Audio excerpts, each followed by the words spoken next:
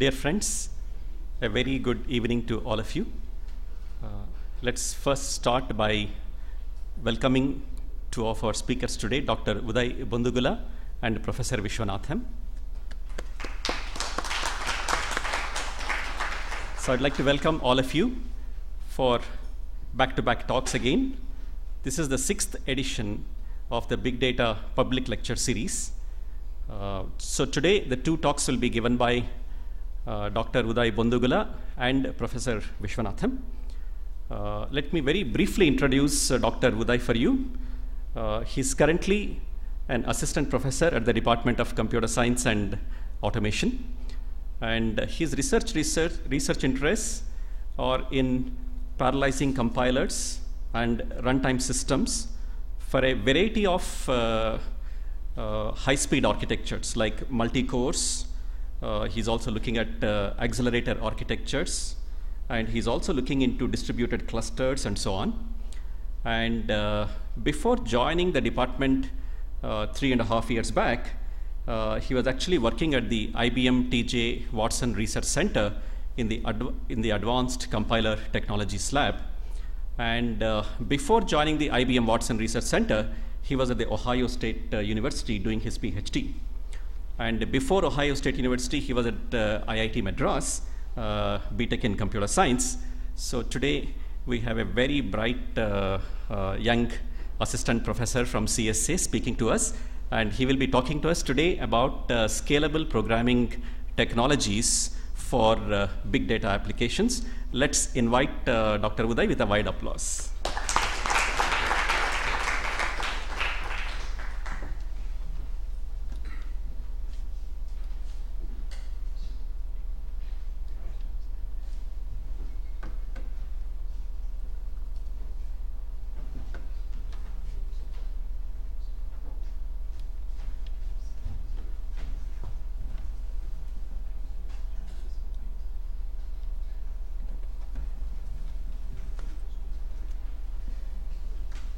Good afternoon, everyone, and thanks, Professor Narahari, for the introduction and the kind words.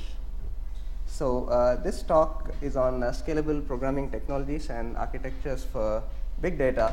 And so the content of my talk has been influenced by many of the talks in this, many of the previous talks in this seminar series. And as most of you know, many of the previous talks were about algorithms, right? What kind of algorithms are useful for big data. But this talk is slightly different. It's for programming technologies. And so if you already have an algorithm, or if you would like to design an algorithm for big data, right, how would you design it so that you get good performance, right? That's one thing. Another way to look at it is, if you already have an algorithm, how would you implement it efficiently so that you are able to get good results in a reasonable amount of time. So since this is going to be a bit practical, it's important to state the assumptions here. And so what is big data? So from the previous talks, it was almost clear to me that big data is a very vague notion. So we really need to state the assumptions here. So I'm going to assume that you say you have big data if the data cannot be analyzed on a small number of nodes, or a single node, or a small number of nodes. So what I mean by a node is, it's a system which has maybe several cores, but it has shared memory.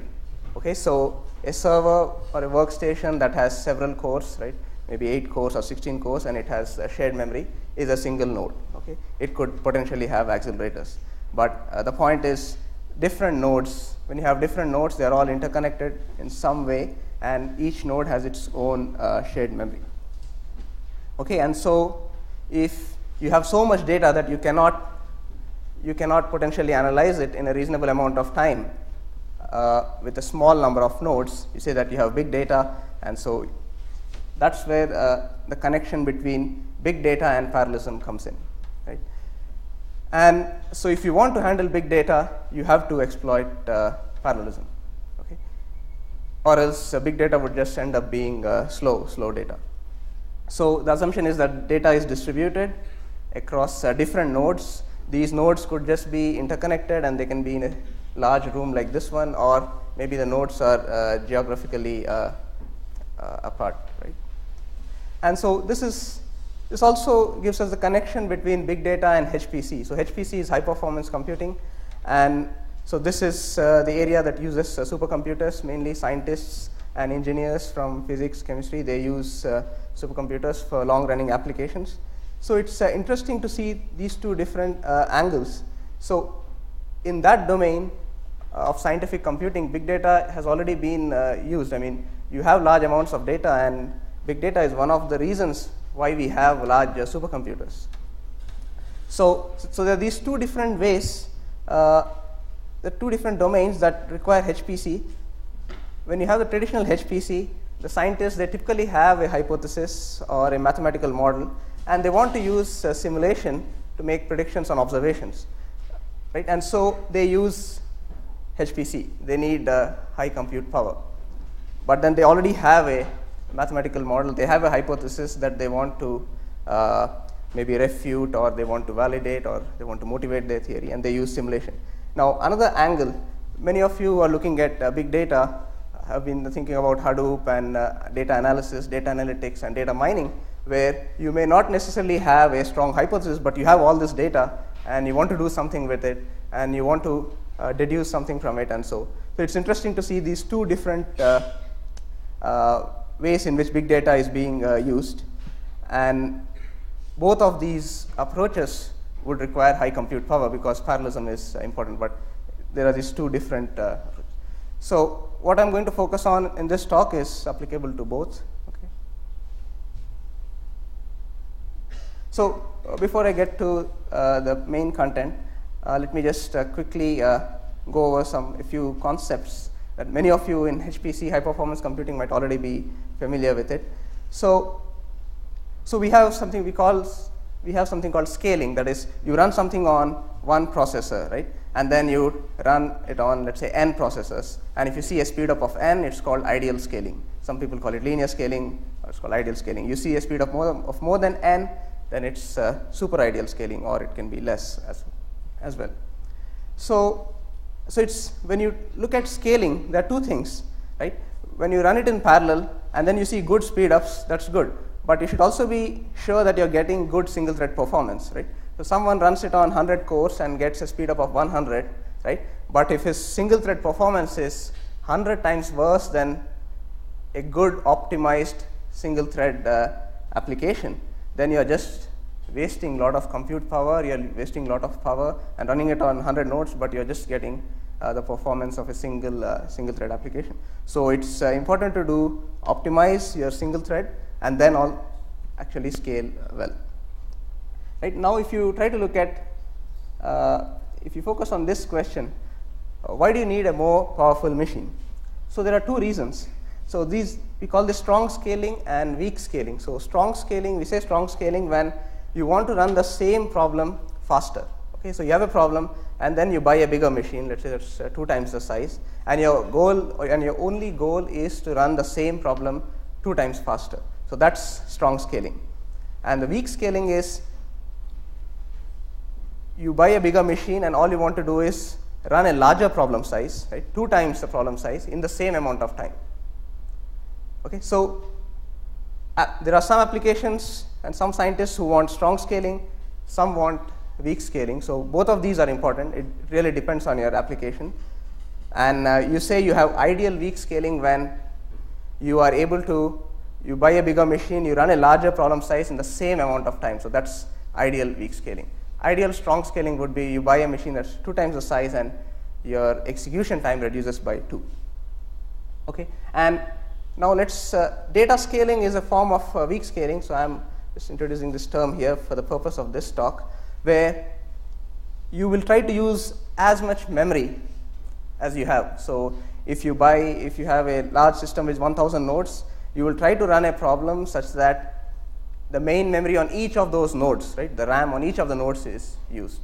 Okay, and if you give them a bigger machine, they'll try to again use the main memory. So this is a data scaling. Again, it's a form of weak scaling, and it's sort of the combined memory capacity of all of these nodes sort of limits the size of the problem that you can handle. And we will see that weak scaling and data scaling are really important, and so let me just quickly show this in a graph. So this is strong scaling. When you see a strong scaling graph, you'll see number of cores on the x-axis, and on the y-axis you'll see execution time. As you increase the number of cores, your execution time should go down. Okay? And then this is a weak scaling, where you have number of cores, number of processors on this, but as you increase the number of processors, you also increase the problem size. So if you see a flat execution time here, right, it means it's really good. So for a larger problem size on a larger number of processors, you're able to run in the same amount of time. Whereas these two graphs, right, these two graphs indicate that the weak scaling has been very poor. That is, you would expect it to run in the same amount of time because you're adding more processors, but then it's taking more time. So this one here is ideal weak scaling. And many experts believe that weak scaling is the main reason why we have very large supercomputers, because if you take the same problem size and keep on adding more and more compute power, what really happens is the compute time on each node will go on decreasing, which basically means you will be communication bandwidth bound. Right? There will be lots of small messages. But what really drives supercomputing is larger problem sizes. So people want bigger supercomputers because they want to run bigger problem sizes, and not that they want to run the same problem size faster. Okay. So in this sense, we'll see that big data is a really strong motivating domain for HPC as well, because you want to use a lot of data, and so it basically will drive supercomputing as well. So now I want to highlight the importance of the problem of data movement. Right? So when you have big data, you also have to move big data, right? So if you are analyzing data in parallel, right, once you do this analysis, there will be phases where you have to communicate, and large amounts of data has to be moved. So if you want to get good performance, it's absolutely essential that you design algorithms or you implement algorithms in a way that minimizes movement of data. Okay? And communication arises naturally as a result of data dependencies. That is, if you have some piece of computation, right, that produces results that are used by another piece of computation, and these two pieces of computation are executing on different nodes, you have this communication. So it arises naturally as a result of data dependencies, irrespective of the programming model used. So MPI is message passing interface, right, where the programmer explicitly passes messages. For example, something like MapReduce. Right, many of you are familiar with data analytics and have used MapReduce. You have a map function and a reduce function.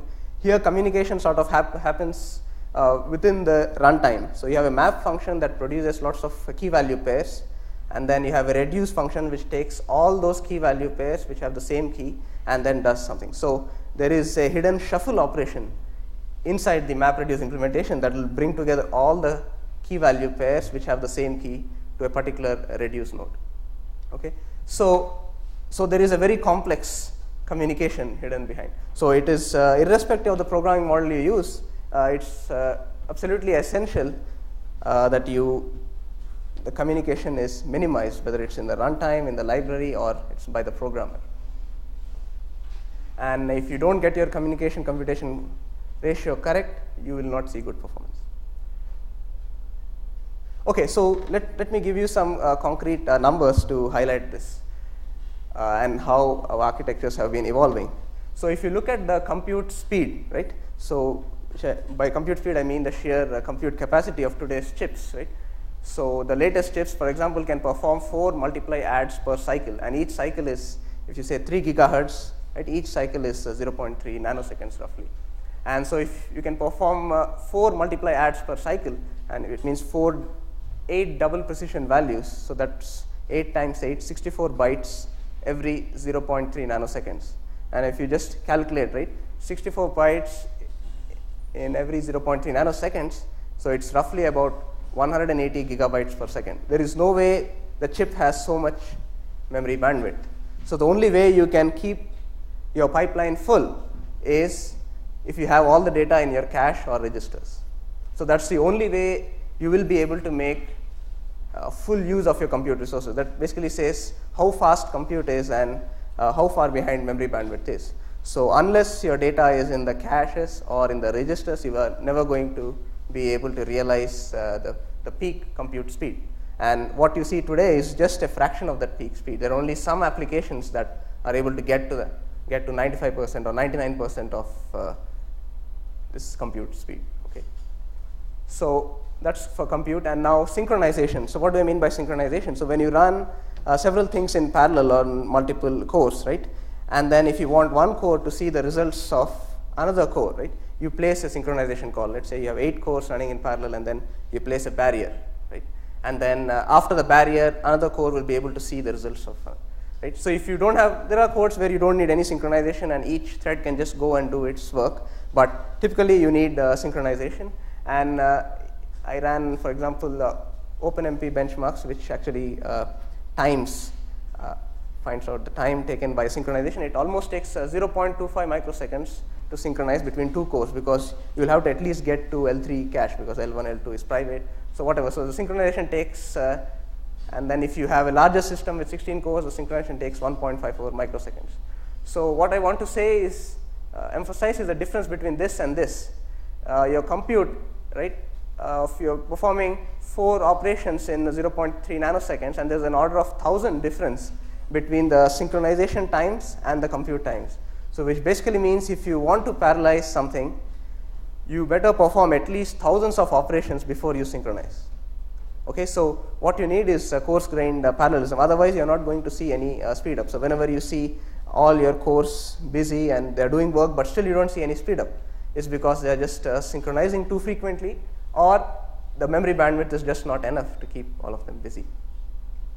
Okay, so it basically means you want to at least perform thousands of operations before you actually synchronize, so as to hide these delays.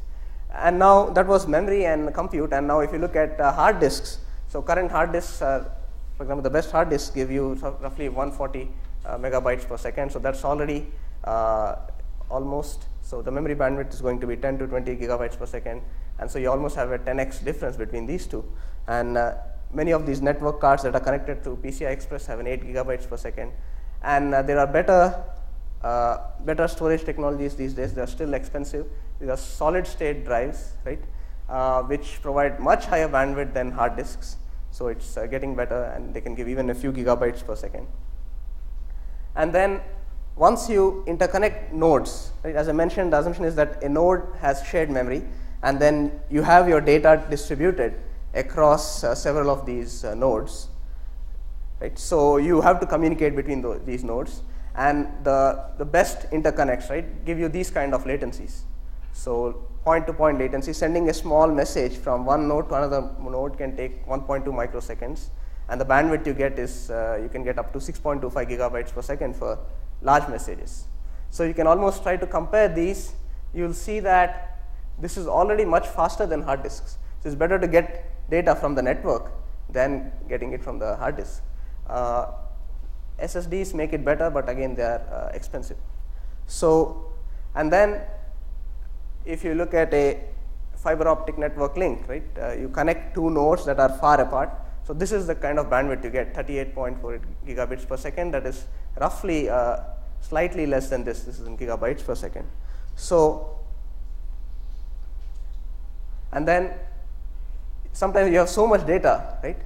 It might be better to just put all the data in a truck and send it, and that might give you more bandwidth then. So the reason I'm emphasizing this is, so there's this bandwidth and there's latency. So when you have your data distributed across a large number of nodes, the amount of computation you'll do on a node may be small, and so your message sizes are going to be small. So the latency is also important. So you may not be able to use, for some applications maybe you cannot use nodes that are far apart, because the latency is going to be too high, and you may not be able to parallelize efficiently. So what we are going to assume is, so I believe this is a reasonable model. That is, you have all the data that you want to analyze, you have it on multiple nodes, but all of those nodes are sort of close together, tightly coupled, and maybe let's say in a room of this size, and you have excellent bandwidth and latency, right? And for most applications, perhaps this is sort of a reasonable architecture to expect good performance on. maybe when you don't have as much communication, even this is going to work. That is, you have few nodes, maybe across different continents, and all your big data is spread across those nodes, and maybe the communication is not so much and the latency is not important, that you can actually use high latency links. So with this, as I mentioned, because of this entire hierarchy that you see, all the way from here, memory bandwidth to the network latencies, right? This microsecond and nanosecond difference. It's absolutely important to exploit locality. So what is locality? So you say you exploit locality when you perform many operations, as many operations as possible on the data that you bring into a faster level of memory. So you bring in data into a cache, and then you try to reorder your computation such that you will perform as many operations as possible on this data that's in your faster memory. It could be caches, it could be registers, it could be main memory. Okay, so the goal is to reduce communication as much as possible. It will also give you better single thread performance and reduce communication. So big data in that sense is it's no different from what we have been doing with high performance computing all these days. That is, we all know that exploiting locality is important, and the same principles are going to hold true for big data, except that if you don't do this, the effects or the bad effects are going to be even severe, right? And at the same time, current architectures have wider and wider SIMDs these days. That is, earlier, starting 2000s, we saw multi-core architectures, that is, saw 2 cores, 4 cores, 8 cores, and now it's sort of stabilized there, and then architects are now trying to make the SIMD units wider and wider. So we had 128-bit SIMD for a long time. Those were the SSC multimedia extensions, and these days now we have 256-bit SIMD units in Intel processors, for example, and even accelerators have 512-bit SIMD. So if you are not going to use the SIMD units efficiently, again you lose a lot of performance. You may see good scaling, but your single thread performance is going to be very bad. So you cannot neglect any opportunities you have to vectorize your code. So as I said, there are two ways to go about this. Right? You can design new algorithms. It's completely change your algorithm to avoid communication maybe, and design it specifically for big data.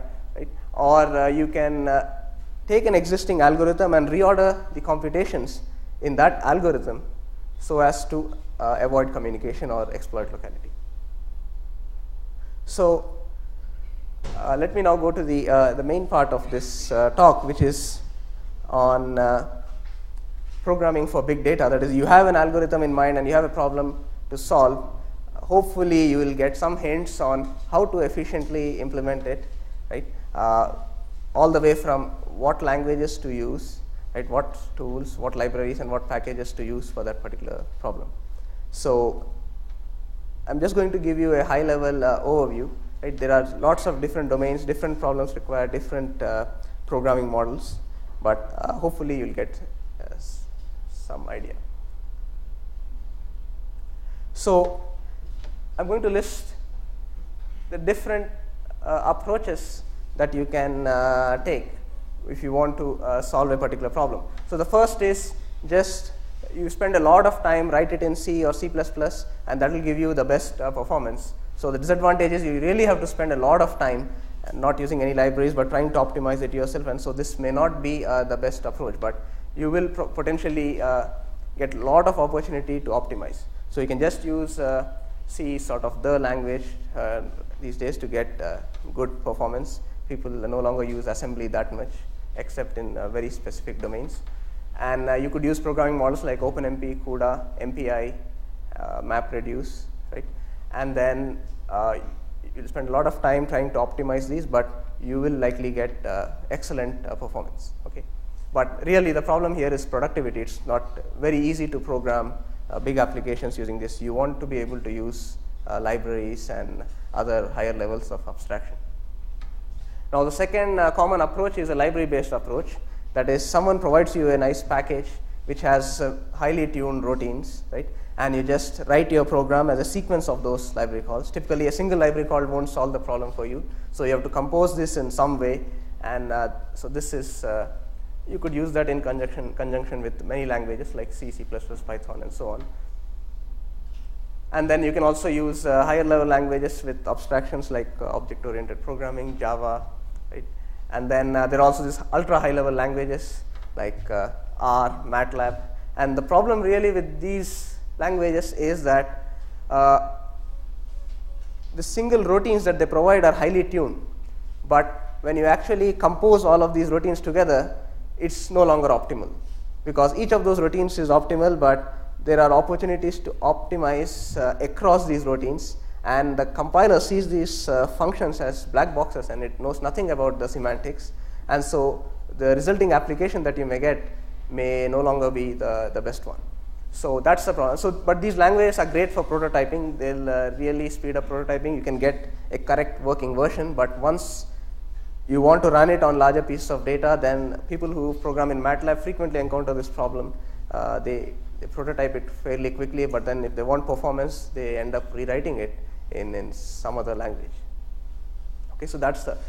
So the fifth bullet I have here is, this is where there's a lot of research opportunity, right?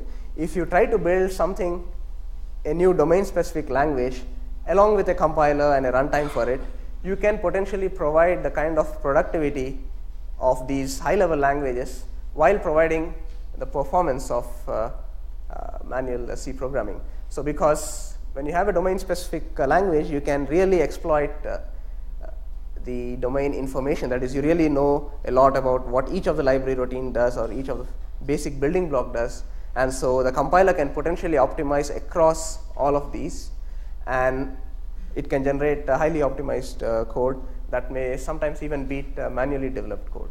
So in that sense, there's a lot of research opportunity here. And I'm going to show you an example which actually shows this difference. That is, you try to write it with libraries, and then you try to actually use a compiler to select a globally optimal solution across these different routines, and then you can see the results, the difference in performance. So as I mentioned, it's always a productivity performance trade-off. When you get productivity, you may not get performance, and vice versa. And as I said, the tune libraries can perform very well, but only for those specific routines, but not across all of these. And composing these, the libraries can't potentially provide you all combinations of these routines, so that would be infeasible. And as I said, the ultra level, high level languages are good for prototyping, but not probably, they discard basic optimizations that probably give very good performance. So we need everything. We want to be able to perform the traditional compiler optimizations and at the same time provide something good for the programmer. So here's a motivating example. You don't have to understand all of this code. I'll just quickly explain the basic. So this is a sequence of linear algebra calls. Okay, the ones in capitals are matrices, the lowercase are vectors. So A and B are matrices. So you are performing some inner products here, right, vector products, and then you are performing a matrix vector multiply here, and there is another matrix vector multiply here. So these pieces are, these two computations are, they involve order n square operations because it's a matrix that's being multiplied with a vector, right? So these are all vector additions here. Even here you have order n square. So let's just focus on this and this. Okay. So here the transpose of a matrix is being multiplied with a vector, and here a matrix is being multiplied with a vector. So it's this sequence of 4 matrix level operations that someone, let's say a scientist, wants to perform, and in C you would write it like this. This is a 2-dimensional loop nest, 2-dimensional loop nest, and you have one loop here and then you have 2 loops here. Okay, and you can take this, and it's pretty straightforward to write it down in C, right? And you can just run it through a compiler. And so if you just focus on these two, right, this operation multiplies the columns of B with this vector. Okay, and here you multiply the rows of B, because it's just B times X. So you multiply the rows of B with this vector. So if you try to look at parallelism, right, here the parallelism is along the columns of B. Okay, so each column of B can be multiplied with X in parallel. here the parallelism is along the rows of B. Each row of B can be multiplied with X in parallel. So if you have big data, let's say this B has 1 million rows, right, and you have 1000 processors, you will roughly get 1000 rows for each processor. Here you'll need 1000 columns for each processor. Okay, so here I say, so this is the first loopness. Here there's parallelism along columns, and here there's parallelism along rows. Okay. What is alpha and beta there? Sorry, I didn't put in alpha and beta, but they are scalars. Okay. They are just constant scalars. So it's beta times B transpose by alpha times. So it's just constants that are known to the compiler. But the key operation is this, the matrix vector product. Okay, now we look at large data that doesn't fit in a single machine. So you want to distribute this across multiple machines. Okay, so as you see here, you want to, how would you distribute B? Right? B doesn't fit in a single process memory. So you would distribute for this loop nest, you would like to distribute columns of B across process, right, to get parallelism. Whereas here you would like to distribute rows of B in parallel. So there is this conflicting requirement. So if I do a data distribution, right, I have to select one particular data distribution. I either keep columns, I distribute columns, or I keep rows, or else I'll have to do a transpose in between. Okay, so for the first loop nest, I need to distribute it this way. So the numbers here indicate processor numbers. There are 4 processors here. So the first column is with the first processor, second column is the second processor, and so on. So with this, you can parallelize that particular matrix vector, multiply the first one very well. But the second loop nest requires your data to be in this form. That is, the first row should go to the first processor, second row should be. So which basically means either you lose out on parallelism, you select one of these 2 layouts, right, distributions, and then you lose out on parallelism for the other one. So you can have it this way. In this case, if you use this layout, you can no longer parallelize the second matrix vector multiply because the data is no longer with you. Okay, so you'll have to run it sequentially, and vice versa. So, but then you want to parallelize both of them. So what you have to do is a transpose. That is, you need a lot of communication to transpose this entire distribution. From a row wise, you need to go to a column wise.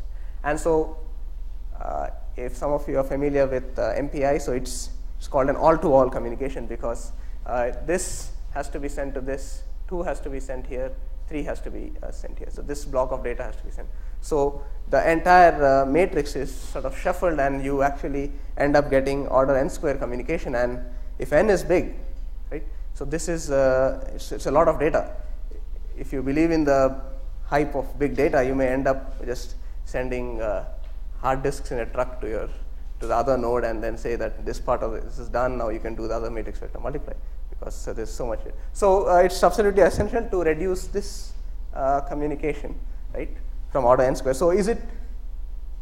And so that's the if you try to do it manually, right, that's what you get. But typically, someone an expert in high performance computing would write it this way. That is, there are these BLAS routines, right? And Intel and all vendors provide highly optimized libraries for these routines for matrix vector multiply and so on. And so this can be written just as instead of writing C code, you just write a sequence of function calls. So this dcopy is copy, dgemv is the matrix vector multiply. dgemv is the matrix vector. So this is also reasonably straightforward to get this sequence of library calls, and each library call is highly tuned.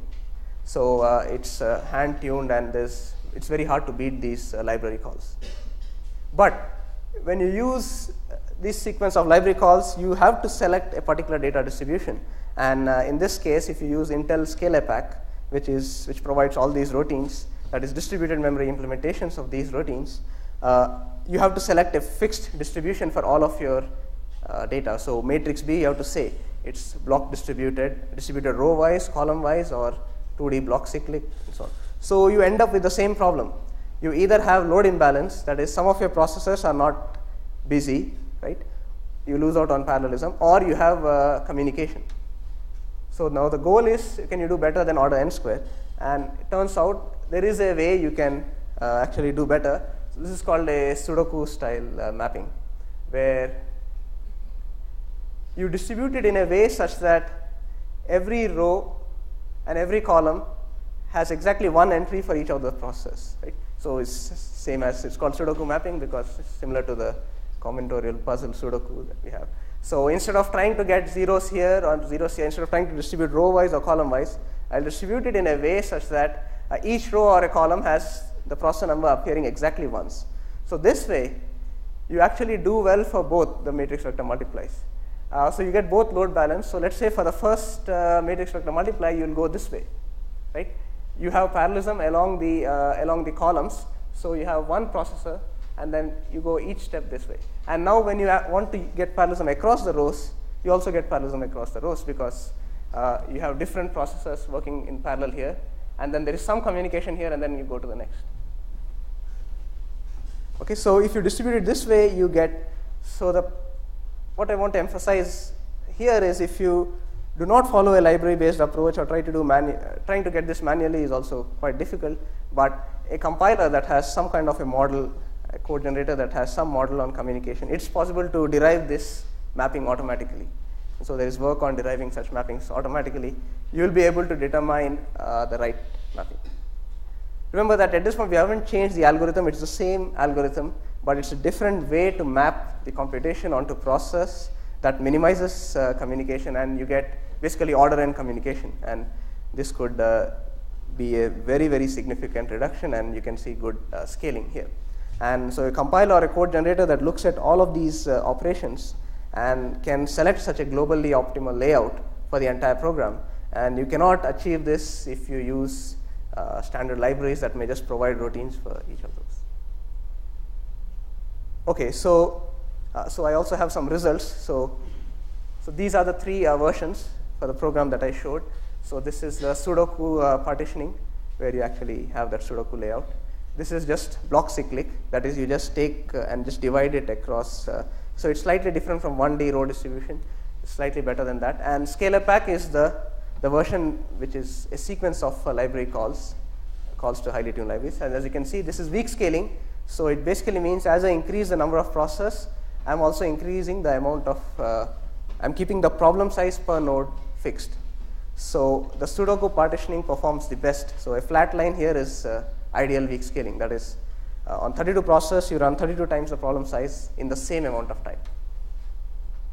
Okay, whereas the other approaches which have order n square communication, they don't scale well. Once you start increasing the number of processes, it's the communication costs here just dominate, and so it's maybe sometimes it's better not to even do the layout transpose and sacrifice parallelism just to avoid that communication. Okay. So these results were collected on a 32 node InfiniBand cluster. Okay, so let me now just quickly present an abstraction that will help us, or maybe it will be useful in some domains. So I talked about compiler-based approaches, and I'm going to present an abstraction that might be useful in certain domains. That is, how do you actually derive such mappings, or how do you automatically come up with data distributions? So it's called the polyhedral compiler framework, and it's a convenient abstraction to reason about and transform multidimensional computation and data spaces. So whenever you have big data, so you also have parallelism because you have loops that iterate over different dimensions in your data space. So it basically means the application is going to have loops that iterates over data, and that also iterates, performs several iterations in time. So it's sort of the polyhedral representation is an intermediate representation that can be used in a compiler, and it's mathematically convenient to reason about partitionings using the polyhedral framework, and there are lots of libraries and tools available. There's a lot of literature available. So briefly, so if this is your low-level code, right? So this is what, for example, an assembler would produce or optimize. A slightly higher level representation is an abstract syntax tree, right? So this each bracket is a loop here. Okay. So this is a convenient representation that's used by many compilers. So something that can be convenient and useful for big data could be the polyhedral representation, where the dimensions of the polyhedra correspond to loops. So you abstract loops with the dimensions of the polyhedra. So here, if you have a 3-dimensional loop nest, you can represent every iteration as a point inside this polyhedron. Okay, and so you have your execution is a collection of polyhedra, and you can reason about all kinds of complex transformations, data distributions. For example, if you want to distribute it along this dimension, you can take a hyperplane and then slice it in this particular way, and then the orientation of the hyperplane will tell you in which way you are distributing your data. So it's columns or rows and so on. Okay, so I think I'm running out of time, so I'll go quickly here. So this framework can be used to represent computation, to transform computation in some ways, to map it, schedule it, and then finally to generate code, which is the most important thing. I mean, if you transform your code and break it in different ways, you need such a framework, and I'm going to show you quickly some examples. As I mentioned, the hyperplanes in this framework, they sort of capture how you partition your iterations or how you partition your data and so on. You could have multiple hyperplanes as well. I'll show you an example. As I mentioned, locality is all about reordering computation so that you have as many operations performed on the data that you load into faster memory. And for example, if you look at this 3D cube, so this is a 3-dimensional loop nest. If you have 3 loops, right, you can represent the execution by this cube. All the integer points inside this cube is what you want to execute. Okay, and then for some reason, because this space is huge, you want to actually divide it in some particular way, and you may want to divide it in some fancy way because it has some good properties. Maybe it's not valid to divide it in some particular way. In other ways, you can maybe perform more efficient parallelization. So let's say if you want to divide it into blocks like this, which is like a cube which has been tilted this way, and imagine this entire big cube to be comprised of these small cubes, right? So this is a standard tiling transformation in loop nest optimization, and this can be represented by, this shape can be represented by the vectors that are normal to these 3 hyperplanes. So it's 1, 1, 0, 1, 0, 1, and 1, minus 1, 1. These are the vectors that are normal to these faces, and so this matrix sort of captures this transformation. And you can, the code can look extremely complex. And so, for example, this is the code you start with, right? And then if you want to tile it into cubes like this, and then distribute these cubes across different processors, if you try to do this by hand, it will be extremely complex. So this is some automatically generated code. As you can see, the bounds are extremely complex, but performs quite well. So, so tools like this can be used to come up with very complex ways in which you can distribute your data, distribute your computation, and these kind of transformations might be useful for reducing communication. And in this case, it so happens that this has very good properties in terms of the amount of communication you would perform if you were to partition your iteration space into blocks like this. Okay, but I won't go into the details here. Similarly, just like you tile computation spaces, you can also tile data spaces, because all your data does not fit in your memory. And so if you take a small data tile here, so this, let's say, was your original layout, you can change it such that each tile is contiguous in memory. So it provides you better locality, reduces TLB misses, and this is one way to do weak scaling. That is, if you want this might fit in your the main memory of one node, whereas this whole thing doesn't fit. And while accessing this, you'll have good locality if you do this transformation into this 2D space of tiles. Okay, so let me conclude quickly. So on the dark side, so there is, at least in my opinion, there's no special big data approach for programming. It's the same principles that we've been using for high performance computing. It's just that big data would provide, just like Jayant mentioned in his talk, it just provides new test cases, interesting test cases for research that you probably were anyway doing to obtain high performance or in high performance computing. As usual, as is well known, you need different languages. There's no single approach that will fit all domains in big data as well, right? The communication characteristics are going to be very different, so you will need different kinds of approaches. Maybe some places libraries are going to be good. In some places you have to actually do manual C programming. In other cases, maybe someone will build a new language and a domain-specific compiler, give you the language and the compiler along with it, and that can beat everything. So there's no single good approach.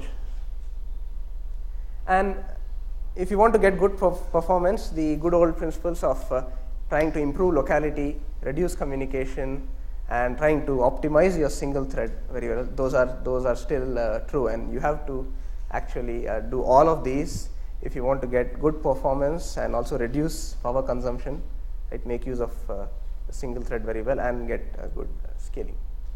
But on the right side we have, so big data will actually provide good test cases for existing parallel programming models, right? They can try it on bigger problems. And more interesting thing is, as I said, weak scaling is one of the strong driving factors for supercomputing. People need bigger machines because they want to analyze bigger data and not just to run the same thing faster. So in that sense, so we have a new domain here that will actually give a boost to high performance computing. And finally, there are lots of good research opportunities for people doing language design, building compilers, runtimes, tools, as well as libraries. I mean, you can provide standard packages for routines that are commonly used. So MapReduce is already one such example. And so there is a lot of research that can be done in building sort of domain specific, right? Specific to certain domains in big data or new languages, as well as provide the compiler and the runtime for it. And that can be better than doing manually building applications, or better than library-based approaches. So I think with this I'll conclude. And thank you for your.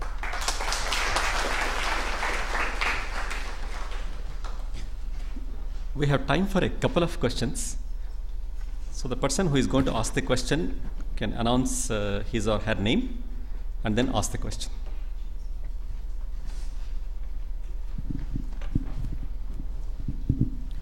You can also announce the organization you are coming from. Hi, I'm Aditya. I'm from ISC. So going back to your Sudoku scheme, right? It's not clear how that would scale with the size of the data. Like, how would you generate it? And if like the data size even increases by 1, you can't reuse the existing matrix, right? Okay, so the Sudoku mapping, what it really does is, if your data size increases, right, it still it provides you a order dimension. So from order n square communication, you have order n communication. So as the size of the data increases, right, you may still have more communication, but it's still better than other mappings. My question is about generating the scheme itself. Oh, to generate this code itself. Yes. Oh, that is quite straightforward, because it's not very hard to express this mapping, right? So if you have rows and columns, right? Yeah. So just like, so let's say if you have row number r, right, and if you have p processors, you just do r modulo p, right, and then it gives you where to put the row. And so it's just a very simple shift that you actually do. So specifying this mapping is not at all a problem, and it can be extended to 2D, 3D also. And as long as the number of, this is a perfect Sudoku mapping, but let's say if you have more rows than the number of processors, there might still be some load imbalance, but it's still better than doing. One more question. Murali Krishna from CSA. So you automatically generated some code. This is during using static data, right? Do Yes. you have any intuition on how you can do this dynamically, in the sense that can you make dynamic decisions on how to change? So one way to make dynamic decisions is basically have multiple versions of the code and select one of the versions of the code at runtime. That's one way, because this code is it's extremely complex, because there are lower and upper bounds for each loop. So, and you don't want to add overhead, especially in the inner portions here. If you want to make dynamic decisions, you can do it here. But so far, I don't know of a case where you actually, the only case that I know of where you make dynamic decisions is you generate several versions, right? Like this, you have maybe a different transformation, you have another version, and then you have a condition that selects one of these. And so in that way you can do. Beyond that, I'm not sure how you can add some more dynamic. Well, there are some specific contexts in which people have done dynamic analysis, and for example, for vectorization and so on, they are not sure whether the vectorized code will give you better performance, so they have some checks on the top. Again, it's all about versioning as opposed to, but it's not really a very good approach, because it really increases code size. And so it's just, usually they'll just use a model and select one version. So in the interest of time, we'll take the other questions offline. So let's thank Professor Uday for a very nice talk. And actually request Dr. V. Gopalakrishna, CEO of Integra Microsystems, one of our distinguished alumni, to give a small memento to Professor Uday.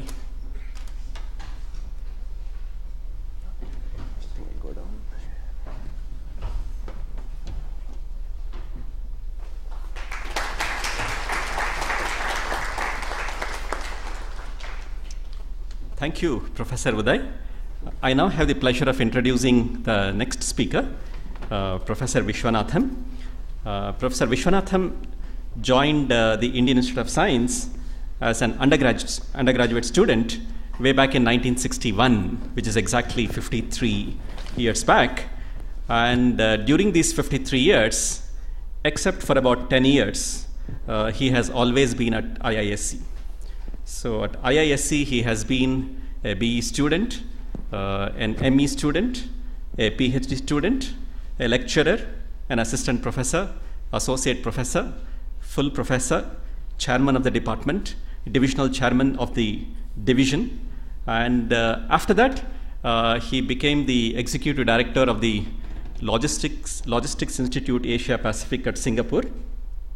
Then came back to India, became the executive director of the Logistics Institute at the Indian School of Business, and currently he is INSA senior scientist at the Department of CSA. Professor Viswanadham is very passionate about manufacturing, supply chain management, and service science, and a variety of areas. Currently, food security, agriculture, and topics like global villages and smart cities are also very close to his heart. And he is a fellow of IEEE, a fellow of the World Academy of Sciences, TWAS. He is also a fellow of all the leading Indian science and engineering academies. And today he will be talking to us about big data decision making in manufacturing supply chains. Over to Professor Viswanadham. I would like to thank Professor Narahari and Shivani Agrawal for giving me this opportunity to share about my ideas about big data decision making in manufacturing supply chains. Well, this is, I think, the fourth time I'm giving this kind of a talk, but not the same talk. And the first talk that I gave was CIOs in Delhi. This was 3 years ago. And I got an excellent rating at that time. That's because everybody was talking about big data and nobody knows what big data is. And the situation prevails even today.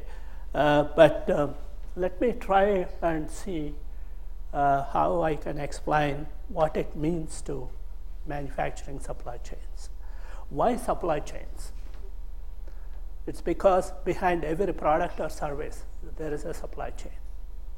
You take a soccer ball, which you must be watching all the 2014 supply chain is the soccer ball, where Brazil, lot of things being exported, and where the soccer ball is made, Pakistan, China, Argentina, and other places, and everything is distributed globally, and it is finally sent. So when you enjoy the soccer ball match, please also bless the supply chain designers behind the ball. I mean, you take anything, your mobile phone, your laptop, everything behind that, there is a supply chain. And if you say that the supply chain, the product is not good, that means the supply chain is bad.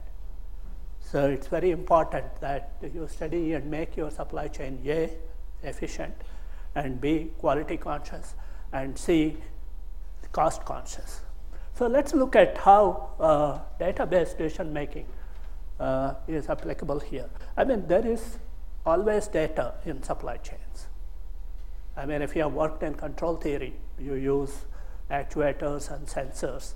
You measure the data using the sensors, use the actuators to control the system and so on. Even in supply chains, there was data being used for optimization, for decision making and so on. So let's look at some of these things and then see how big data makes a difference. So I will give a very brief introduction of manufacturing supply chains, because I don't know how many of you know about what is a supply chain. And second one is the changing phase of auto and logistics industries. Why auto? Auto is automobile industries, because the automobile is the machine of the world. It is the machine that changed the world. In 1913, when Henry Ford has put the assembly line, that is the beginning of the industrial revolution, real industry revolution. And all of us see whatever changes that have been made, the roads, the malls, everything is because of the auto. So that's where we look at the changing phase. And this is where big data is being used. And I will mention a lot of startups which have come up in the auto and logistics industries, including in Bangalore. And of course, I'll then talk about what is called big data ecosystem. Everybody talks about big data. How do I design using big data? And what is the big data about? And if I'm making a decision, how do I know what data to collect? And where do I collect it from? What are the resources? And so on. And finally, I'll give an example, if there is time, and conclude this lecture. So let's look at the manufacturing supply chains. This is a manufacturing system. Well, you put material, labor, technology, and capital into this. I mean, technology nowadays in manufacturing is 80% of the productivity of a manufacturing system. And what you get out is quality product, let it be a laptop or an auto. There is a lot of waste that comes in. And this is where sustainability is coming into picture. And there is scrap. Scrap is unavoidable. But in recent times, you have what is called 3D printing. I'm sure you must have heard about 3D printing, where you don't take a material and scrap it to make drill holes and all that, but you build from granules. And there are decisions that are to be made. What are the decisions? What do I manufacture? And what are the design criteria for this? And where do I sell it? How do I procure? Who are my suppliers? Who are my customers? How much do I manufacture? These are all the decisions that you need to make. And there are disturbances. These disturbances in olden days, when Narahari and I wrote the book in 1992, we were considering disturbances like failure of the suppliers, failure of a machine, and so on. But now the disturbances, they range from the government disturbances to the environmental disturbances. Like, for example, there is Iraq, there is a crisis going on. So the oil is getting affected. Oil price increase, that increases the transportation. That increases your supply chain. Now there is a change in the government in India, and immediately the government has said they have increased the import duties of sugar. So the sugar price and the export people have supply chains got affected. So the disturbances, what used to be internal, now have become external. Now, this is one factor that makes this whole manufacturing supply chains big data enabled. You should need to consider only internal data. You have to consider external data, what is happening around the world, into the account as relevant to your manufacturing supply chain. So let us look at this one. This is your manufacturing supply chain starts with suppliers, and there is an original equipment manufacturer. There is a distributor, retailer, and finally the customer. And the suppliers are globally distributed. So they have to be, the material has to be transported from the supplier to the manufacturer.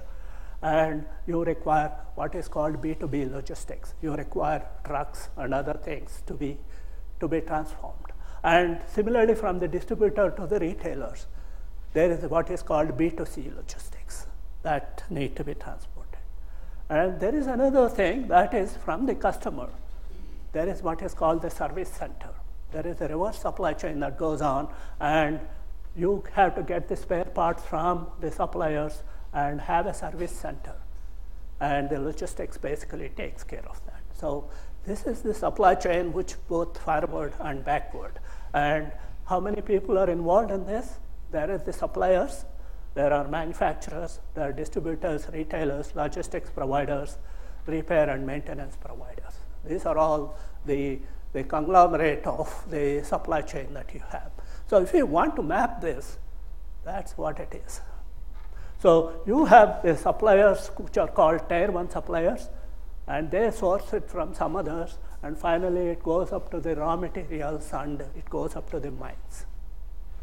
And similarly, from the manufacturer, you go to the distributors and customers and retailers and so on. So if you take an auto supply chain, there are about 15,000 companies which are involved in this. So as such, when you are studying manufacturing supply chains, it is big in terms of the numbers. And remember, all these people are globally distributed. Your mine may be in Australia, or could be Indonesian coal mine, and your OEM or the power generator could be somewhere in Hyderabad, and your customers could be somewhere else. So it is highly spatially distributed supply chain here, and there are a number of companies in this. Now, how do you coordinate this? Now, when you say a laptop, you order a laptop, pay it through your credit card, and within 24 hours, it's delivered by Dell or somebody, or Flipkart to you. How is it that these things happen? Is it market-oriented, or is there somebody who governs the whole thing? So that calls governance of the supply chain, which I will not go into at this time. So what are the recent advances in this? There are what are called Internet of Things, and somebody I heard today, Internet of Everything.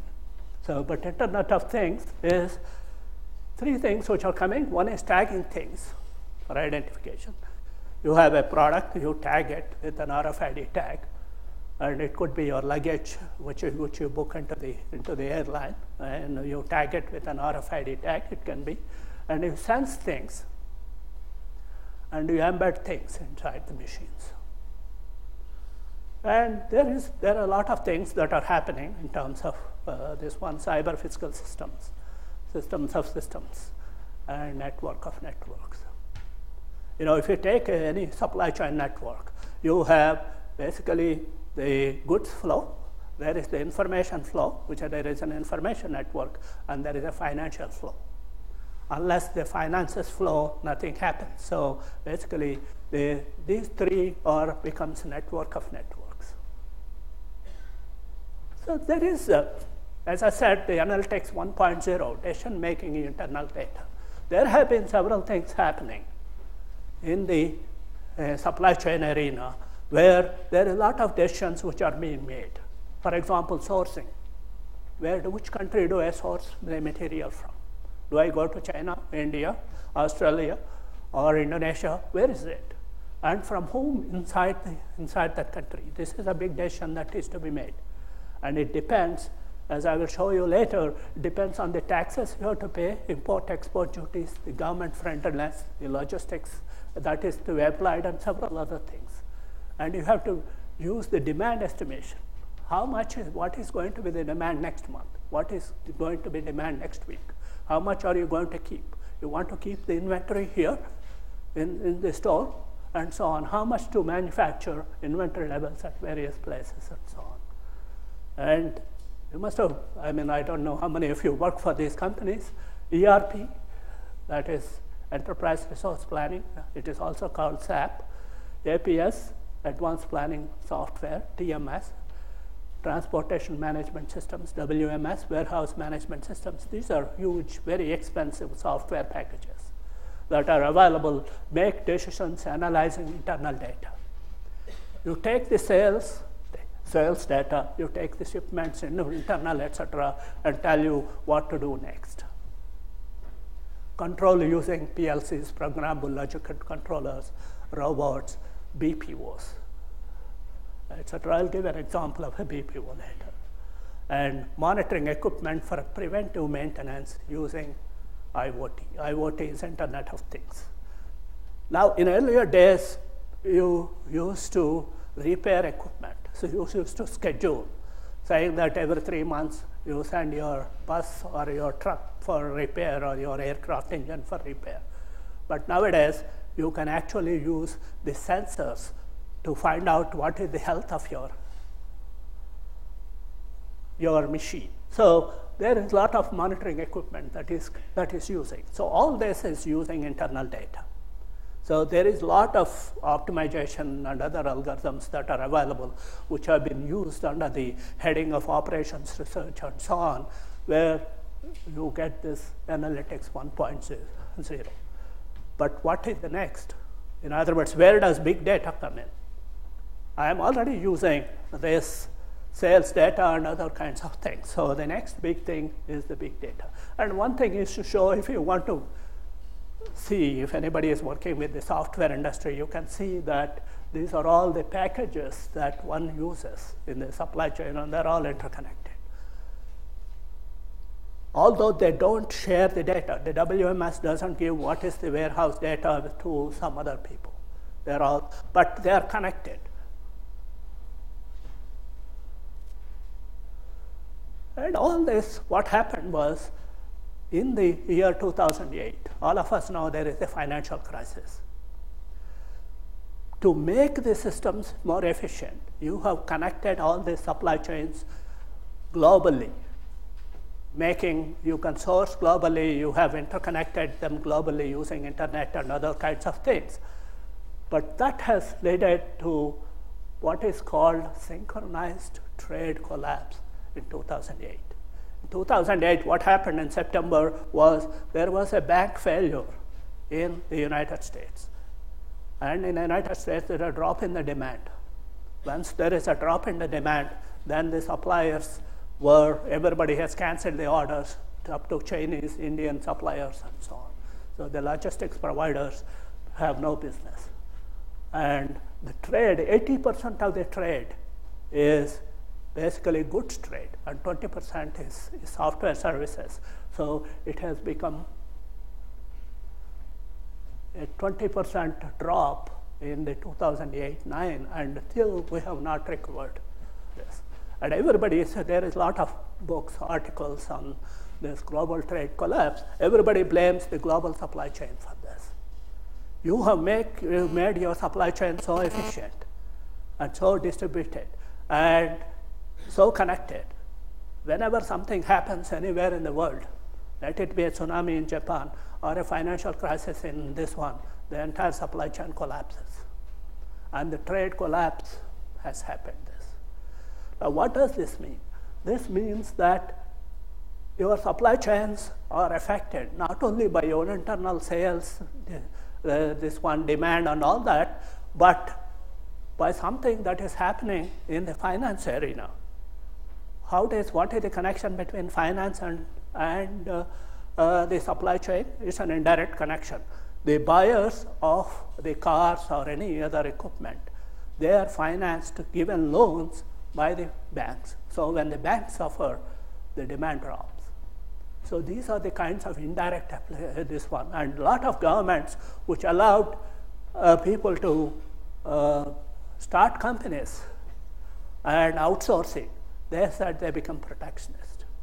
So because of all these reasons, there is a lot of big data which is coming into this, which is outside of the supply chain, which is affecting your supply chain ultimately. And the risk analysis is one of the big data topics in the supply chains in this. So, I mean, if you try to analyze what are all the things, if I want to systematically analyze a supply chain, there are 4 processes. One is procurement. You have to procure all the equipment. And you have to basically manufacture whatever, put all the things together, manufacture. And you have to distribute. And you have to service. These are the 4 major processes in here. And all these things are affected by the big data. What is big data? It is, I'm distinguishing between internal data is internal to the supply chain. Big data is external environment.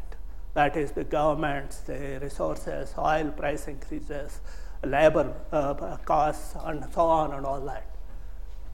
So you will find that the distribution and retail and service chains are the most affected by the big data in recent times. And in the manufacturing, IoT, the Internet of Things has affected the manufacturing. It's becoming what is called cognitive manufacturing. In other words, in olden days, the manufacturing supply chain is you have various machines, and some human being used to run the parts around the machine, around the factory floor. But now each machine has embedded in it and something. So the machine says, look, I cannot process this part. It takes 8 hours of tooling. I have only 4 hours. After 4 hours, my tool fails. Or a part can say, look, I am needed urgently by my aircraft, so I'll pay you 3 times. Just get me out as fast as possible. So it can auction itself. So that is cognitive manufacturing is happening in this. So let me show you some of the big things that are happening using big data in these processes, in the examples which are changing this one. Auto industry, one thing that is happening in the auto industry is, till year 2000, people were not worried about using resources because they thought using technology, they can make resources more and more efficient. But you will find your food prices are increasing, the petrol prices are increasing, and this kind of resource increase is unstoppable unless something happens here. If you look at your car, it's the second biggest expenditure that you make after your house. It is parked 96% of the time. And the rest 4% you use for parking, waiting for traffic lights, and 2% in driving, right? So why have a car? And auto is the machine that changed the world, as I said before. And good drivers are in a minority. Millions of accidents and deaths a year, and 33% of drivers did not even touch the brake at the time of the accident. They didn't even try to brake at the time of the accident. So, anti-collision technologies face liability. In other words, supposing you have anti-collision technology, and then still the accident happens, whom are you going to blame? Now, for that reason, the anti-collision technologies didn't come. So, there are several applications which are startups which are coming. You must have heard of Zipcar, and Avis bought it for $500 million. You must have heard of Uber. This is Ubering is taking place.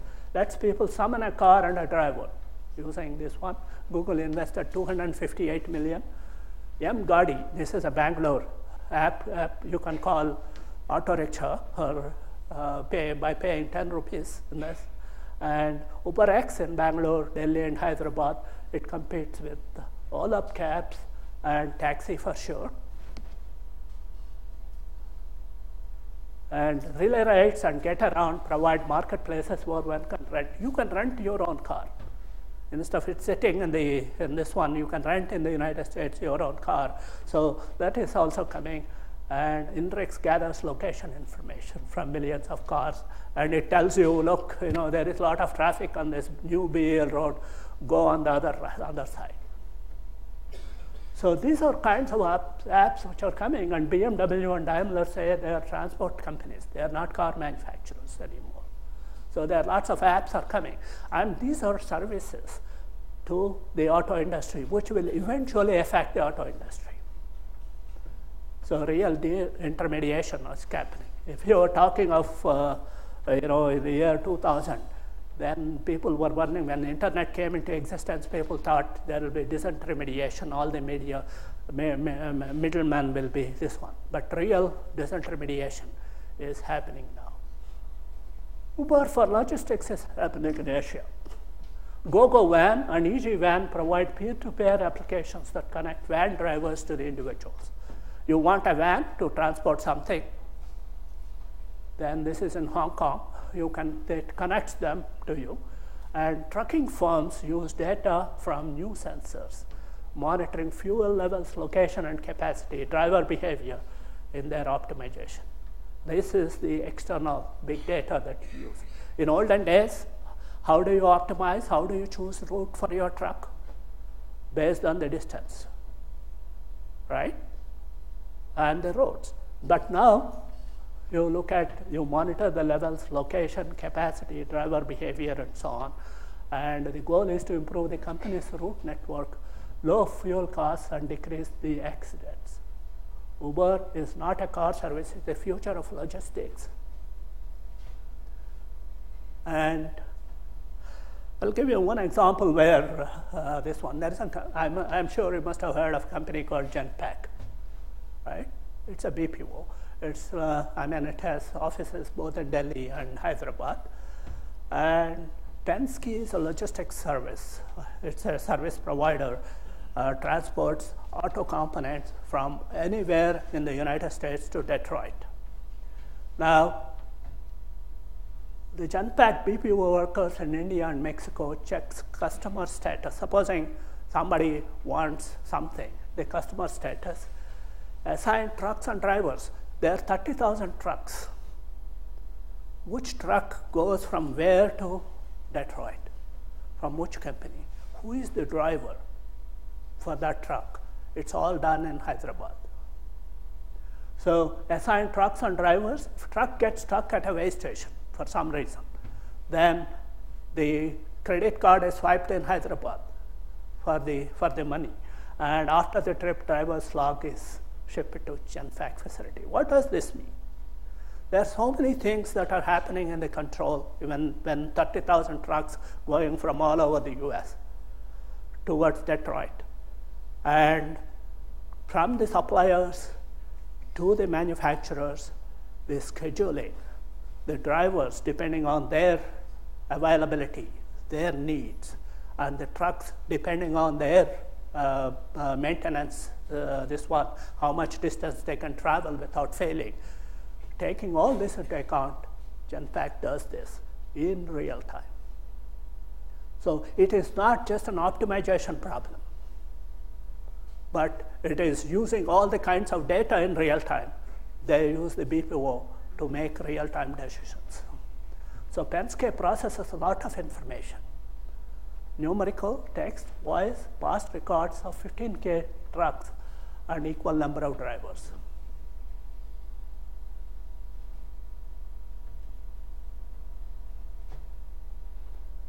A mobile app in India is in need. It's not done, it is done by BPO, but if somebody can do this. And of course, you must have heard of the driverless cars by Google. Now, Google's driverless car are licensed to operate in California, and it has driven 700,000 miles without an accident.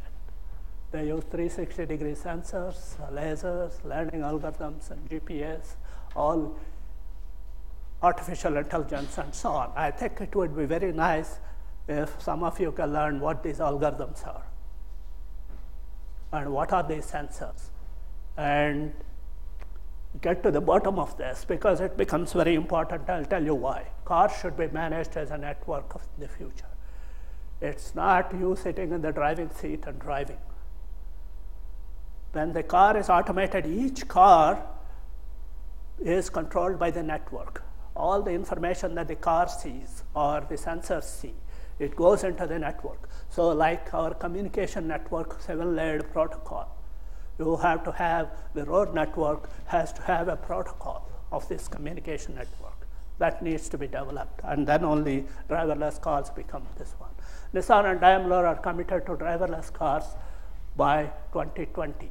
And Rio Tinto is an Australian company, which is a mining company which does mining of this iron ore.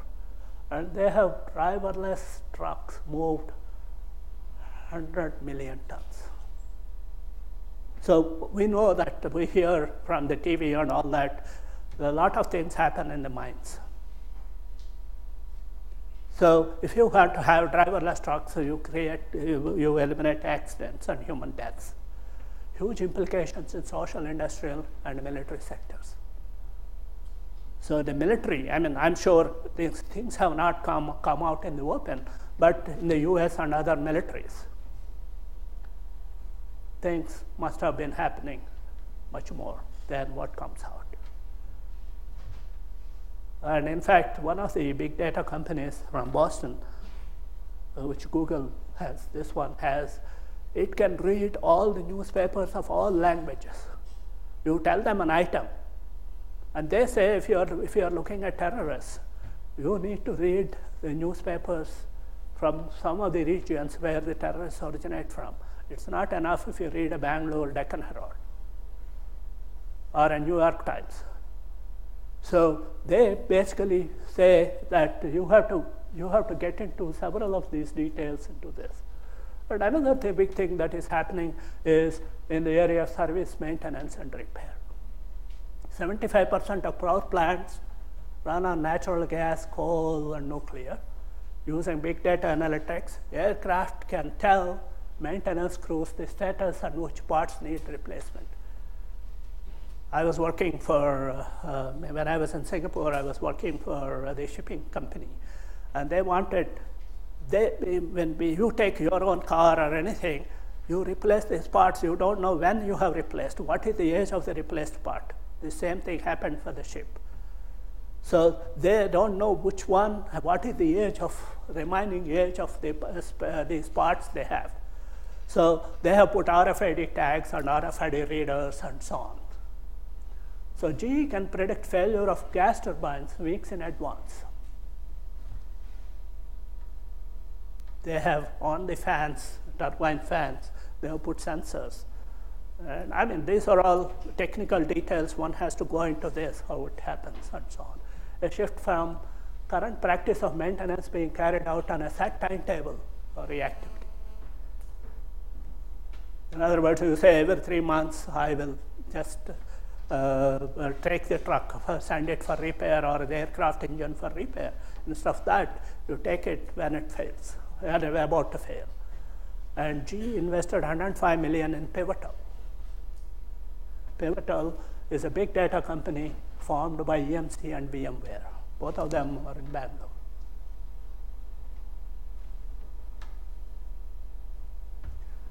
So retailing is another thing where disruption are taking place. Retailers watch shoppers. I mean, this is where all of us have to be careful. As you are moving around the retail shop, they watch in the store where they go, in what order, and understand how all this map onto sales. And recommender systems suggest to the consumers products based on their browsing, searches, and earlier purchases. This is Netflix or another kind of things. They suggest this. And recommender systems is a big topic on their workshops that are conducted. Netflix use recommender systems for each subscriber. In other words, Netflix is the movie. This one, depending on your previous movies, this one, if a new movie comes, they will tell you, oh, this is the romantic movie, like what you have watched earlier, so you may want to watch it, and they recommend it. And Target predicted pregnancy in a teen based on the buying patterns. If you are using your credit card, your loyalty cards, then that is the source for finding out what you are buying and why you are buying. She was buying calcium-enriched vitamins, which are used by pregnant women. And what Target did was they sent baby shower coupons to their family. And the father said, look, what the hell, my daughter is only 14 years, and why are you sending these coupons, and so on. So he didn't know his daughter is pregnant, but Target knows. So this is a big story in the New York Times 1 year ago, and so on. So recommender systems suggest this, and focus is shift from sales and marketing. Retailing is not just sales and marketing to predictive analytics, using industry knowledge, consumer preferences, connections with social media analytics, and so on. So this so-called big data is all big data. You are not using earlier this big data, you are using what people have bought earlier. Last week, what are the sales, and what are going to be the sales next week. Believe me, you may pay a lot of money for SAP and ERP packages, but they just do whatever is sold last week, they will just use it in the next week. If you want, you can go to SAP and ask them and so on. They don't use any of these analytics into this. So there is going to be need for a changing of this and so on. So privacy is at stake in all this, and particularly when you're using royalty cards and credit cards. And if you have a corporate credit card, be extremely very careful what you buy. And it is also, Monsanto is a big agriculture company. It acquired Climate Corporation for $930 million. Yeah. And what are the implications? Why are we talking about all this? Demand for services, not just products. It's the power by the hour. In other words, I don't know how many of you know, the aircraft engines are not manufactured by either Airbus or Boeing. They are manufactured by Rolls-Royce or GE or somebody. An aircraft engine is paid when it flies in the aircraft. When it is in the aircraft and aircraft is flying. If the aircraft is not flying, or it is this one, they don't pay for the aircraft engine. So it's basically the maintenance of the aircraft engine. It's called power by the hour and so on. New services such as information networks and protocols for roads and control of traffic are needed before driverless cars become this one. Happening in mines and military already. So, I have 5 minutes. Chiru has shown me his hand. So, in that, I'll tell you the following. Big data should aid in decision making that results in desired business outcomes. We are talking of a manufacturing supply chain.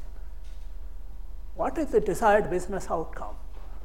What is the most desired business outcome? What marriage of data and algorithms gets us there? Big question. What data from suppliers, customers, governments, local economic environment should one collect and analyze? What data I analyze every day, every week, and every month? So let me answer this question. A framework is needed for this. So I have a framework called Big Data Service Chain Ecosystem. And it has 4 components. One is the service chain of the big data. I'll tell you what it is. And the resources needed for this. And the institutions. No data is free from either the government regulations. They're always regulated. You cannot share my health data with somebody else. You cannot, no company gives you the supplier data or their warehouse data or ERP data with another company. So there are always rules and regulations associated with this. And how do you want to deliver this service? So let's look at it. So you have basically control action. What is the action you want to do? You want to have a driverless car, or what is that you want to do? So you have to identify the content, you have to acquire the content, you have to data marshal, clean the content, and analyze it. And what are the regulatory bodies that are associated with this? Legal license and privacy issues, central state governments, citizen groups, and business organizations associated. And of course, you have human resources with new skill sets. Because it's all big data, everybody was talking about it. Cloud and other storage resources. Where do you store all this data?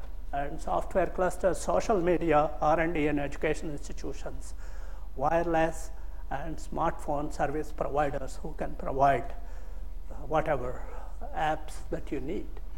And how do you deliver it? To AI-based decision support systems, or BPO, or decision-making tools. You have to have feedback and correction and communication tools and so on. So basically, if you are trying to solve any big data problem, you should get into this. Once you have the map, it will give you a one-page big picture of what you want to do in this. So for the procurement, I will usually I will skip this, but usually you do what is called strong ties with trusted suppliers. So I'm sourcing from my grandfather's time, so I will source it from these suppliers. Or everybody is sourcing from China, so I will also source from China, these kind of things. But they don't do the big data. And also the total landed cost. Focus on supplier ecosystem, not the price and quality. You have to look at the entire ecosystem. For example, if the supplier bank fails, then the supplier fails, and you don't have the supplier, you cannot make your product. So basically, you have to look at the entire ecosystem of the supplier and so on.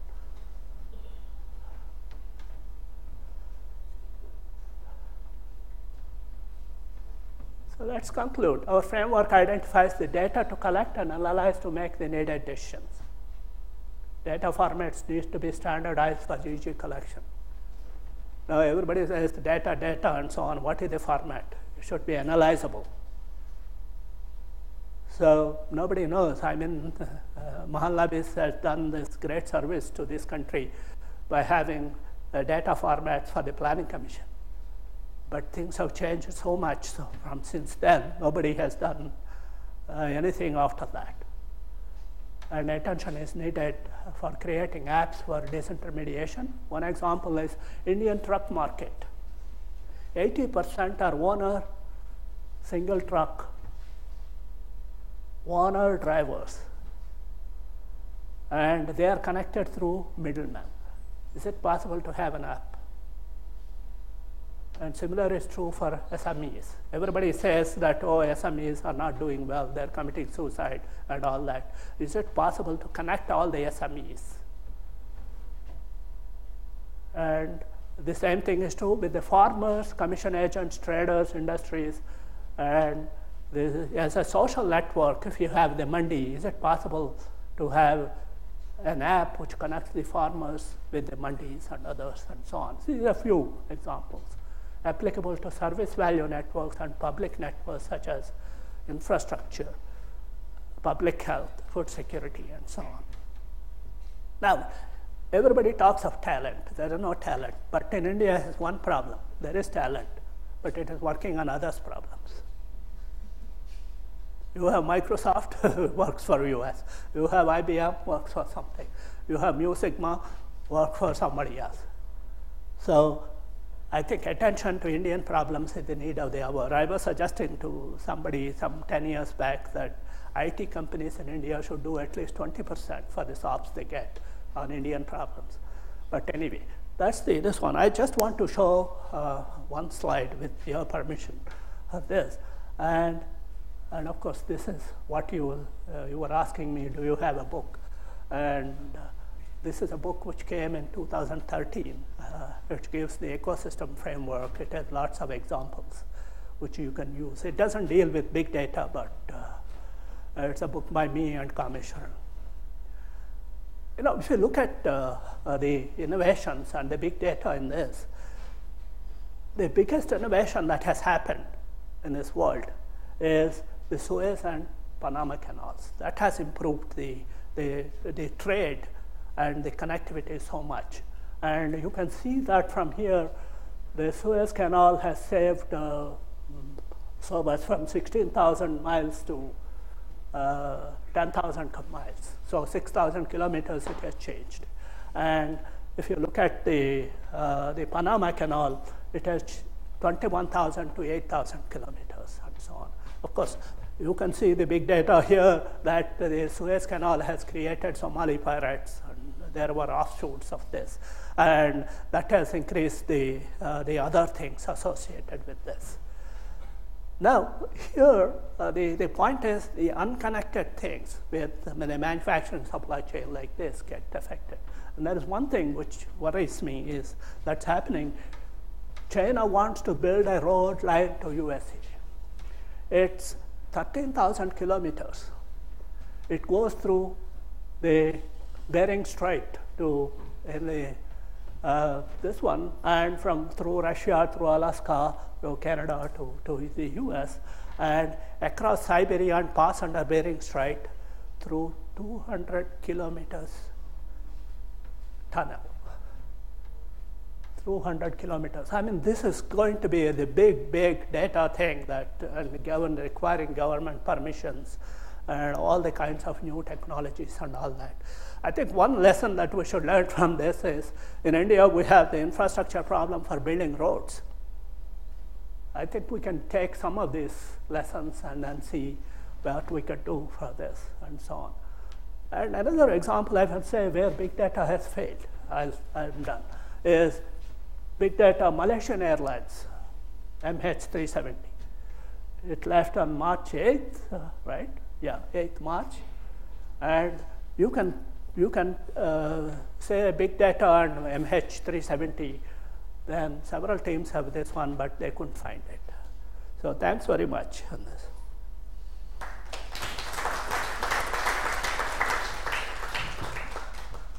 Indeed, it's been very visionary talk. So I think we are out of time, but time for maybe 2 questions at most. So I see a hand. Please introduce yourself.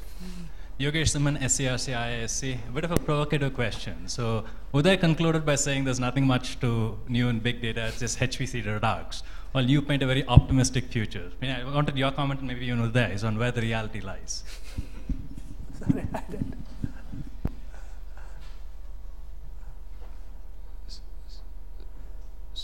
So I don't know. I didn't understand his question. So I think if I summarize your question correct, our previous speaker said, "Oh, big data is nothing new. We know how to solve it. It's just this, it might be a little challenging. That's all. That's all. Whereas you are saying that no, big data can change the way we do things. That's right. So he's saying that probably, where's the truth? Well, the truth is that big data really changes the way you have to think, because all the new apps that you use. If you are sourcing in olden days, for example, you look at only the cost and so on. Now you have to look at the government, you have to look at the oil prices, you have to look at there is going to be a war or there is going to be a tsunami or something. So because you can analyze, you can use that to reduce the risk of your this one. So I mean, certainly, the way you look at it, if you integrate the big data, which I am defining through my ecosystem, as an ordinary data, then there's nothing new. But most of this data that comes in is not numerical. It comes as a text, it comes as opinions, it comes as predictions, and so on. So it really makes, where I was using optimization, I had to use AHP, I had to use some AI-based expert systems and so on and all that. So the methodology changes. But the fact that you have taken all this into account and did it, that will help you in the future. Supposing some changes. This because anything that you do is a decision. And the decisions, you make a decision today and you have to monitor it. And when you monitor if something changes, then you know what to do and so on. So basically, it's important. I feel that the big data has so much to this one. I mean, here is Nilesh Sinha, who is from Program Logistics. He probably, what his company does is to supply the rail coaches, bring them up, and also supply the boilers and other kinds of things to various industries. And he faces these kind of problems from the governments when he crosses the state to state and so on. So it's very important for businesses to look at the big data and define what the data is and so on. So, okay, time for one last question.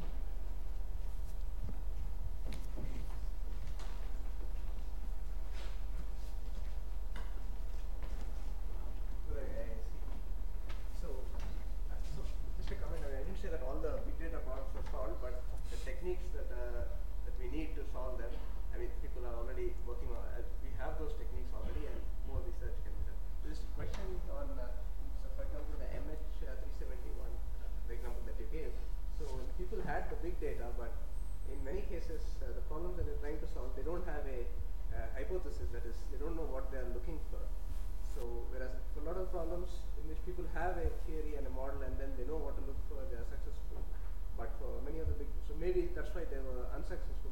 They didn't know what to look for in that big. No, that is what I'm saying. You should see what the control action is. So, I mean, all I'm saying is M has 370 with so many people working, lakhs and lakhs of people working, and using all the kinds of techniques, technologies, and big computers people are using. They couldn't find it. So I'm not saying anything against big data, but it's one of the failures. Okay, I think we are out of time. So now I'll invite one of the most illustrious students of Professor Viswanadham, our chairman, Professor Narahari, to present a small gift.